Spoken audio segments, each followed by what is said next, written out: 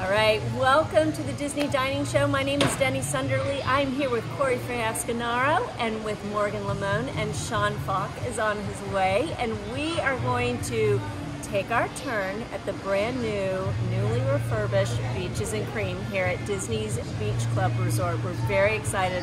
But first, and always most importantly, we are brought to you by Dreams Unlimited Travel. Let Dreams Unlimited Travel help you plan your vacation of your dreams here to Walt Disney World. You can visit them on their website, dreamsunlimitedtravel.com, or in the information down below. Let them help you out by providing you a free, no obligation quote for your vacation today. We're really excited. We're going to go in and have a seat in just a few minutes, and we'd love for you to come along.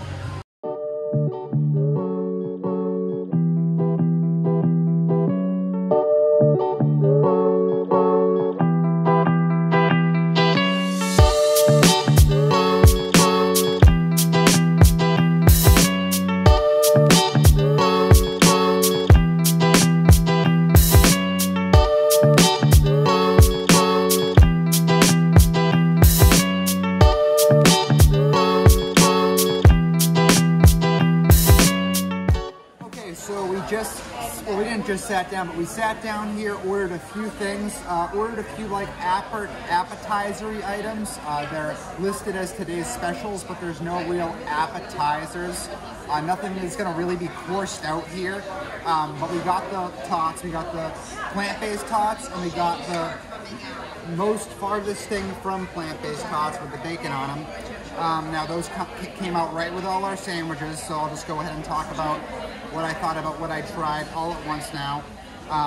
Not gonna try the really cheesy tots here. The others will, not me. I did try the plant-based tots, and they were all right. The tots were good. They were nice and crispy, but it didn't look that appetizing. It looked like something that I would throw together, like in between grocery trips when like I was kind of running low on supplies. Not like the most delicious looking thing in the world, but with that being said, it was good. That was $9. Now I got the turkey sandwich with applewood smoked bacon. It also comes with lettuce, tomato, and mayonnaise. I said hold the mayo. Not my thing, so I told them no mayo. This was really good. Thinly sliced pieces of turkey, and they didn't skimp on the turkey at all. The turkey was really, really tender, flavorful, juicy, like the type of turkey that you want to eat. Really delicious. The bread was nicely toasted, but it wasn't crunchy toasted. It was soft, but had a nice little char to it. The applewood smoked bacon was actually thick bacon, which didn't really seem to appetize me to me at first, but it was thick but crispy. So nothing to be afraid of, because I know some people, they don't like their bacon floppy. This was very, very like crispy bacon. Then you got the thick cut steak fries, salted grape, delicious. And then there's a little pickle in there too. Now, I also got a vanilla Coke. Now this is like your diner style Coke. It's like pre when they made the different flavor Cokes. So instead of having the actual vanilla Coke, you have Coke and they add that flavor syrup to it. So you can get raspberry, cherry, vanilla. This is the same concept that they use at Sci-Fi Dining. And every time that I go to a place like that utilizes the syrup, I always go ahead and get the old school vintage flavored Coca-Cola because I just love it so much. And yeah, this was a thumbs up for me. The only thing I would probably say is $17 for the turkey sandwich. It was really good, but I have had better, cheaper. Just off the top of my head, Geyser Point, I like that turkey sandwich more. That turkey sandwich is like $14. Just nitpicking at this point, but all in all, it was good.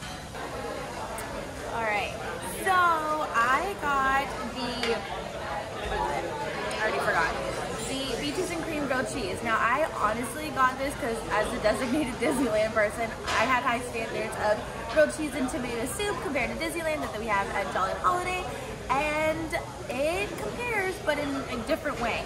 So the grilled cheese is absolutely phenomenal. The different types of cheeses that are in it are superb. I don't know what cheeses they were, but they were amazing. So good. Everything about the grilled cheese was wonderful, and I think that grilled cheese part better than Disneyland's. Now the tomato soup part of it, not as good as Disneyland's. But if we were, Sean and I had it, and we were talking about it, and if you had, like, what is it, Chef Boyardee's SpaghettiOs, and you like that, then you'll like the tuna soup. I had the high standards with Disneyland, so I was a big fan. Sean and I also shared the chicken sandwich, and I thought it was very bland. We even got like extra sauce or jam, onion jam put on it, and I personally couldn't taste it. The bread was very soggy; it was falling apart. But yeah, it was a very interesting combination. Also, the tater tots I really liked the normal tater tots with the melted cheese and the bacon and everything. Very, very good. But for the plant-based ones, they were actually really hearty and like filling, and like the cheese wasn't as melty because, you know, it's not real cheese, but it was pretty good. So yeah, I would give that a surprising thumbs up for that one. Okay, so I have the plant-based burger. Understand that I am not plant-based myself. So I would normally, if I come here, and I've come here before and gotten their burger, and I really love their burgers here. I really love their desserts more, and the burger is just kind of a means to an end. It gets you to dessert. But the plant-based burger is brand new to the menu, and I loved it. When our server came, well, one of the servers, when she came and she handed it over, she said, the delicious plant-based burger. And I said, oh, good. And she said, no, I really love it. So that was really encouraging. It's got plant-based mayonnaise on it, which to me struck me a little bit more as leaning on the aioli side of things. There was a nice garlicky richness to it that added a really nice layer of flavor. The tomato jam was onion jam was wonderful. And onions are not my jam, but the onion jam is my jam. It was really good. It added a nice sweetness. We asked our server what the burger is made of. It's made of pea protein and potato starch and beets. So I've had my veggies for the day. But if you're a plant-based eater, you're not going to miss a thing having this burger. You're going to feel like you're having a burger, and it's actually really good. The tots, really good. I concur with what everyone else has said. The plant-based tots, I love that they are adding something to it, and if you live a plant-based life, you're going to really enjoy it. The chili's got a nice richness and heartiness to it. The almond milk cheese doesn't really melt, but if you're plant-based, you kind of know that going into it, and so you've got a different set of objectives, expectations. The sour cream is made of coconut milk, and that just kind of congealed a little on the top as well. Again, if that's your thing, then this is no big deal, and it's going to be a nice option for you. The one that's not plant-based, all the meats that you can get on them, those are really good. So Morgan and I actually split our meal, so I'm just going to echo what she had said. First of all, Denny's plant-based burger was actually $17. Mine and Morgan's, the peaches and cream grilled cheese, was $13. And the cheddar bacon ranch chicken sandwich, which is what we got, was $16. I did have them add the caramelized balsamic onion jam that Denny was just talking about onto mine and Morgan's chicken sandwich, because I was like, that sounds great, I'd like to try it. I don't know if it was that or the chicken or what, but it did make the bread really soggy. It was super drippy and kind of hard to keep the sandwich together. I really liked the sandwich. I didn't have any problems with it. I didn't think it was as flavorful, I guess, as it could have been, but I still really enjoyed it. I liked the grilled cheese a lot. It was so good. Denny knew the cheeses, and I don't. So, what were the cheeses? Denny, so Morrison, white cheddar, Morrison white cheddar, and provolone. Okay, that's simple enough. But they were really good. It was a great combination. It was a really big sandwich. I was surprised how big it was. And as Morgan had said, the tomato soup was very Chef Boyardee, especially if it had the little raviolis that Chef Boyardee has. It was that same coloring, like that orangey kind of look to it, and it kind of had a tinny taste, like the can. Overall, it's been a pretty good experience so far, though. I'm enjoying it. The look is great of the restaurant, and the tots. I got the The cheddar and bacon ones, I did not actually try the plant-based ones because it has almond stuff in it, and I'm allergic to almond. So I was like, I don't want to jump into that too much, so I don't live the plant-based life at all. I like my foods with like steroids injected into them, so I'm good. This is our world famous kitchen sink. It's 8 scoops of ice cream, all the toppings in the house, and a whole can of whipped cream. That's right, folks, and the Wisman family said they're going to eat every last bit of it. Give them a round of applause. All right, so we can't really go to Beaches and Cream without the cream part. So we just ordered our desserts, tried some of the new stuff. I got the Snickers sundae. Now that's $11. That's 3 scoops of vanilla ice cream, hot fudge, marshmallow topping, Snickers pieces, topped with whipped cream, chopped peanuts, and a cherry. Now these sundaes are heavily shareable. You don't just need to get the kitchen sink if you want to share. This could easily be shared between 2, maybe even 3 people. It is big. With that being said, I enjoyed it a lot. It was really good, and I think any fan of Snickers candy bars are gonna adore this. Now, with that being said, I also got an opportunity to try the cookie fries, which I'm sure other people will talk about. Everybody got a chance to try these bad boys. Come with 3 different little toppings, and yeah, I just thought they were just awful. The cookie fries were nothing to write home about. It kind of tasted like, and I'm not knocking on Trader Joe's at all. I love Trader Joe's, but it's like almost like one of those things you'd get in one of the little circular tins at Trader Joe's for like $1.99, and like you to take them home and be like, yeah, these were okay. I'm sure these weren't $1.99 though. So that was Denny's order. I'll let her speak on that more, but I liked the Snickers sundae. I'd recommend it, and I would share it. Hey, so I got, oh my gosh, what did I get? I got the Storm Along cotton candy shake, which in the picture, it looks so unique, and the flavor sounded like really interesting, so I was like, I gotta try it. It also had a little lightsaber donut on top, and it was just so dang cute. Also, with the price of it, you actually get the souvenir cup, which is pretty awesome, and it has like cotton beach covers in it, so it's awesome. But, okay, so I had all of them try it too. We all had like really mixed opinions about it. I thought it tasted like Fruity Pebbles, but I liked it. I thought it was really interesting. It took me a couple of like tastes to like figure out what it was, and the donut was delicious. Overall, I really like this. I don't know if I would get it again, but it was pretty good. Oh, I want to talk about the thing. Can I talk about it now? Yeah. Okay, so these are wood chips.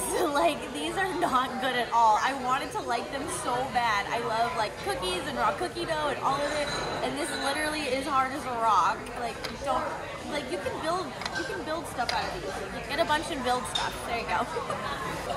So I got the basket of sadness, and it's the cookie fries, and they're plant-based, and I was really, really excited about them, and I really wanted to try them. Again, I'm not plant-based, but I know that a lot of you who are watching are, and I think it is the most amazing thing that y'all are getting some incredible options here on Walt Disney World property. It's the coolest thing. I would steer clear of the cookie fries if I were you. Unfortunately, they are not sweet, and so you're sitting here surrounded by every kind of sweet treat you could ever want in the entire world, and the thing that you have on the menu is not sweet at all. There are chocolate chips involved, and there are dips. Now, we all thought the dips were really good. You have marshmallow sauce, and you have raspberry sauce, and you have a chocolate sauce, which is all, I've been told, plant-based. And those are delicious, but this, in essence, is like a bland vehicle for those dips. And it's just, unfortunately, the texture is very dense. It's not sweet at all. There isn't much of a flavor that's distinctive in the cookie fries. So I really wanted to love it, but ended up not loving it. So I think if I was plant-based, I think I would just skip dessert altogether. and grab something I know I enjoy elsewhere? I got the fudge mudslide. I wanted to say hot fudge sundae for some reason. I got the fudge mudslide. I thought it was pretty good. It's huge. It's the same size as Corey's, and I thought it was all right. I think I'm not the biggest ice cream person in the world, so I kind of just joining in because everyone else is getting ice cream, and that's what you do here. I think it's good. I think it's homemade-ish. Like it tastes like something you make at home. It's vanilla ice cream and the chocolate syrup on top, but I mean, really, the big thing is like this plant-based wood thing. Like, I don't know, like that is the worst dessert I've ever had in my life. Like, I can't believe that a team of people sat and got it, made it, and ate it, and were like, it's ready. Like, this is ready for public consumption, because it's not. And they gotta figure that out. They gotta do something. I will say, I didn't care that much about Morgan's drink, because I didn't feel like it tasted like anything, but they did have 4 other flavors as well that you could get. But I loved that for the $14 you get the souvenir cup with it, because a lot of people are always like, oh, we want merchandise from the resort we're staying in or where you're visiting. You would probably pay about $14 for a cup from Beach Club. So in this case, you're getting one and you get a dessert to go in it. So in that way, I think it's pretty well worth the price. Sorry, I'm hiccuping. I also got, earlier in the meal, whatever it was, I got a stout float, which was Guinness stout with chocolate sauce and vanilla ice cream, and that was $12.50. It was amazing. It was really thin, and so it wasn't like milkshakey at all. It was just like a float. Really fizzy. It was very, very good. I don't typically drink Guinness. I like lighter beers, and you could not taste the beer really at all to me. I mean, maybe I'm like immune from it or like an alcoholic or something, but I couldn't taste it at all, and I thought it was really good that way, because you don't want too much of that Guinness taste, or I don't anyway, even though it's good. So that was a great choice. I would get that for my dessert personally again, but it had a lot of what I like in it. Just wrapped up our dinner there at Peaches and Cream. What are our thoughts? Well, I did an all plant-based evening this evening, which is shocking, but it was good. I really loved the plant-based burger. Cookie fries, we've already talked about that. Didn't love those so much, but all in all, I liked it. Yeah. Do you remember how much the cookie fries were? Cookie fries were $8, if I remember correctly. Wow. Yeah. So, yeah. Avoid the cookie fries. There are other options, I'm sure, that are also plant-based, so maybe go for one of those. We had a discount with Tables in Wonderland, and after the tip and everything, our total was about $149 for the 2 of us. So, okay, for 4. Sorry. Just me and Denny. Bye. Anyway, so like, do y'all feel like if you had spent $150 on that for a family of 4, like, would you feel happy with what happened? Yeah. We definitely got a ton of food. We had like little appetizers, we had desserts, obviously. I think overall it's a really good experience. Yeah, what do you guys think? I feel like you probably didn't even need to get all the things that we did get in order to feed your family of 4 sufficiently. Like, we got the 2 orders of tots. You didn't need 2 orders of tots. Me and Sean each got our own sundae. You really didn't need to do that either. And I mean, like, if you added up all the desserts that we got collectively, it was more expensive than a kitchen sink. Because the kitchen sink is $35. Like, our sundaes were $11 each. Like, the cookie fries were another $8. And mine was $12. It was $12. So I mean, that's more than a kitchen sink would have been. And like you said with mine does come with a souvenir cup. We thought it was glass in the restaurant, but they don't give you a new one. They give you the one you have, and they clean it out for you, and it's actually like hard plastic, which we totally thought it was glass. So, just so you know. And another thing I mentioned was, I feel like for what it is, sandwiches and ice cream, it is a little slow. I mean, it was packed. It was definitely a sold-out night. Like, if you went on your My Disney Experience app and were trying to get a reservation for Beaches and Cream tonight, it was not going to happen. But it's still sandwiches and ice cream, and it moved very snail-like. So the environment itself, Beaches and Cream is one of those restaurants that if it's a favorite of your family's, you are very protective of that. I mean, we've got, my own family, we've got some really great memories when the kids were little with grandma and grandpa. So I understand that for a lot of families who are watching this or traveling parties, this is a really big deal that they went and messed with Beaches and Cream. The environment is really nice. It is different. The ceiling is the same, that kind of tin-type ceiling. I personally love the colorful stamped concrete floors that they've got going on there in there now, and beautiful sherbet-colored stripes of subway tile behind the counter. And the artwork, the Disney artwork is really fun too. It's beautiful. And the cast members kept their old costumes, which were adorable. But we were talking earlier, and it lost, with the expansion and this that it needed, it lost a lot of its like cute little hidden ice cream shop near the beach charm. And there was like no music playing. The jukebox wasn't even on. So I don't know if that's like a temporary problem or just we got it at night, but it was a little odd. So. And for those of you who don't, like, have never been to Beaches and Cream, you know, this is a very family-friendly restaurant. You know, they got lots of fun things going on. You order the kitchen sink, they make a big, huge deal about it. They bring it out to your table.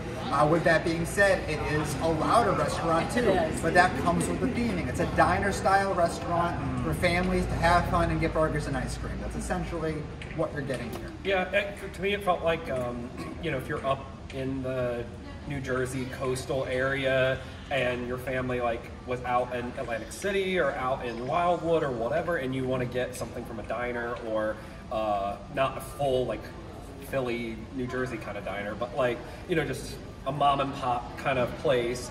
It had that feel to it. I didn't necessarily think the food was as good as what you get there, but that's also like authentic to those areas. I thought it was pretty good. I overall I was satisfied. I don't know that I would leave a park to go there. It wouldn't be the restaurant that I would make my family's like special thing, but I also know that there's a lot of families that Beaches and Cream is like a must do. If they can't do it, they're very, very unhappy or they're not going to go or whatever the situation is. So we hear it all the time on the travel agency side, like our family has to do Beaches and Cream. It's not for me, but people love it. Let's give it a scale of 1 to 10. What do you think? For me, I want to say, Sean, you go. I pass. I'll come back. For me, it was maybe like 6.5, I'd say. I actually was thinking that exact number too, 6.5. Yeah, I was hovering right around 7. Yeah, nothing to write home about. Kind of killed a little bit of the theming, but good to go to. And that's just a snapshot of tonight's meals. I've had great meals in there before. The ice cream shakes, the sundaes, I've loved them. But tonight's meal, 7. What about you? Yeah, I'm gonna lean more towards 7 as well. I think we're right all on the same page, kind of right here. But the food price per value takes a little bit of a hit because, like I said, my sandwich was great, but I've had cheaper sandwiches on property for better. And this is a resort location, not an theme park location. And a lot of other resort locations that sell similar sandwich type food, I've had better at. And like I did say, for what you're getting and just rating this restaurant for what it is, it's burgers and ice cream. I mean, it was a little too slow for that. So, 7. All right. There you go. Anything else? That is going to do it for this week's episode of the Disney Dining Show. Like Denny said at the top of the show, you can always use Dreams Unlimited Travel to plan your family's next Disney vacation, cruise line, and more. So check the description below for all that information, and we'll see you next time.